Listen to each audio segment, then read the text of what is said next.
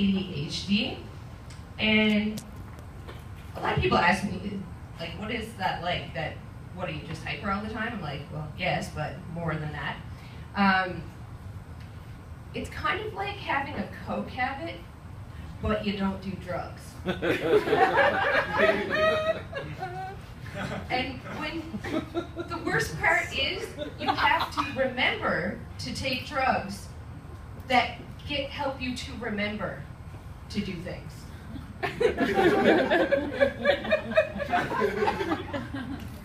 What up, my Alzheimer's patients? I know you feel me. Sadly, they didn't find their way here tonight, so.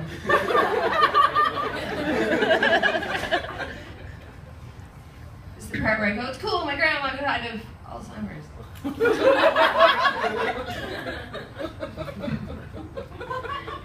So I disappointed my family at a charity event. Anybody do Live Your Life for Life ever? Good for you. You're lying. Charity claps don't donate to cancer. Yeah, I did it 3 years in a row, and it's an all-night deal, and I snuck away, I thought, for a cigarette. Yeah. So I got caught by my mother from my teen, and she didn't know I smoked. I was 27, thank you. I have not gone back. I just don't eat. So, yes, I am enjoying this warm weather, and I got myself one of these stupid maxi dresses, because obviously that's a good idea on an escalator. I was at the mall. I survived, that's all that matters. I was at the mall, and was feeling pretty good, you know, in this dress contraption. And I'm walking, and this young kid is like, hey, I really like your dress. I'm like, and she's like, where'd you get it? And I'm like, can you believe it? Walmart. And she goes, oh. Turns out she works for Save the Children. And that was her segue to sell it to me. And she was pointing to a pile of pictures of children that I could sponsor. You just sponsor one of them, and I could travel to visit them. Isn't that great? Well, I'm fucking unemployed. And this dress is $18, and that made me feel like a millionaire, so that's where I'm at. She's like, oh, but it's only, you know, coffee cup, whatever. So I said, hang on a second. I'm going to think about it. So I went to the Sears portrait studio, got a goddamn picture printed off of myself, printed off, brought it over, put it on the top, and say, see what you can fucking do. Those kids are getting more money than I am. Step on it. The kids who made my fucking clothes make more than I do.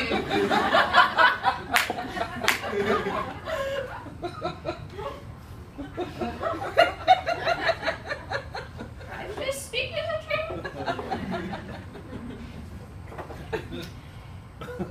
So traffic sucks. Yep. Yeah, fucking does. You're right. I was behind a Lamborghini on Kenmount, and I've never seen one before in person. I didn't really care, but I was like, oh, Lamborghini. But then the light turned green, and they didn't move. Because, fun fact about people who can afford luxury cars and convertibles, they have one foot in the grave, and they don't have the fucking time to drive 20 kilometers an hour down Kenmount. I just wanted to get that off my chest. It's not fair, and it's not right. And I think it's because they can afford to insure themselves too, because they all know it's no risk. We can crawl faster than that. Deep down inside, I am a cranky old man. Get off my lawn. I've been living at my in-laws for the past year. I've spent the last week moving like it's a friggin' military operation. By myself, up 2 flights of stairs, from Kenmount Terrace downtown and back again, and I don't even give a shit. I wore heels tonight because I don't stop for anybody. I'm getting out of that house and I'm not going to show it in my clothes. It is very weird living with somebody's parents, especially when you've been married for 5 years, you're in your 30s, and you're trying to sell a house. Thankfully, we sold the goddamn house. We moved out of it prematurely because, unfortunately, we had to put down our dog last August. Yeah. Poor Chunky, he was an asshole. He really was, he was a fucking asshole. And that's why I liked him. He was like a person that you hate, that lives at your house, that you cannot get rid of. We called him our roommate. That's what he was. And it led me to a realization that while I am sad that he is gone, he is not like my child, because I'm sure it's not okay to say, isn't it nice that we don't have to get off the couch every 5 minutes? Oh my God, we're not tripping over toys. You don't say that about your children. I loved my dog, but there are perks. I'm not gonna lie. I can get drunk now. Old dogs pee a lot, and they go wherever they need to. That's right. So, question. Anybody know anything about birds? What? Birds. Any ornithologists? Thanks, Treehouse Master, for teaching me that word. If a group of crows agrees to meet and none of them show, is that attempted murder?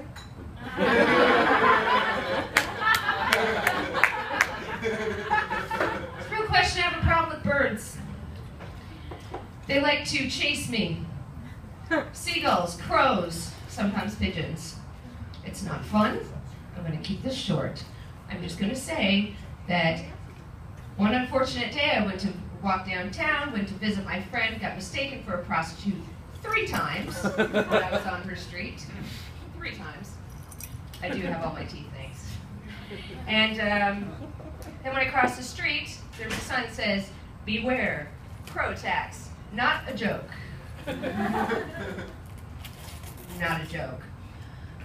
I wonder how she's doing. That's it for me. My name is Kean. Thanks, guys.